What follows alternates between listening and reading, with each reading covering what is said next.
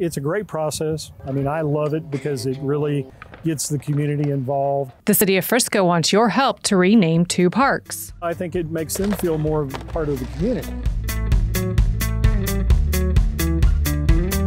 Sometimes it's geographical, sometimes it's topographical, sometimes it's strictly history. Sometimes there are people that have been involved in the community for a long time and have really given back that potentially can be nominated. The NameAPark process involving the community started in 2017.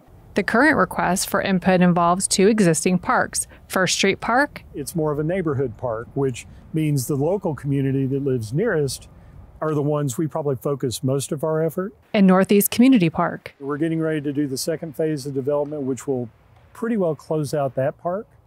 And I think there's really a renewed interest to let's go ahead and try to name that park as well. The city developed First Street Park in 1980 with a grant from the U.S. Department of Interior. It's tucked away on the southwest corner of First and Ash Streets near downtown Frisco. In the case of First Street, it was really more of an issue of this was a park we knew we were going to reinvest in. And we really thought, well, what a perfect time to really come back in and give it some value and add a name to that. Northeast Community Park is near Panther Creek Parkway and Honey Grove Drive.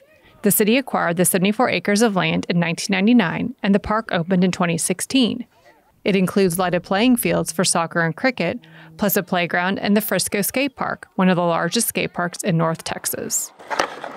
Whereas a Northeast Community Park, it may be topographical, it may be animals that occupied that area. After entries are submitted, the Park Naming Committee reviews the applications. The committee will meet, look over potential submittals that have been done by the community, as well as we have staff involved in that as well, and to see are there other potential names that haven't been brought out. The committee then makes recommendations to the City Council for approval. You can submit your name suggestion online, by mail, or in person. The last date to make a submission for this round is January 8th. What we try to do is to really open up the community enough so that we want them to be involved. To give your suggestion or see other ways to do so, go to friscotexas.gov/NameAPark.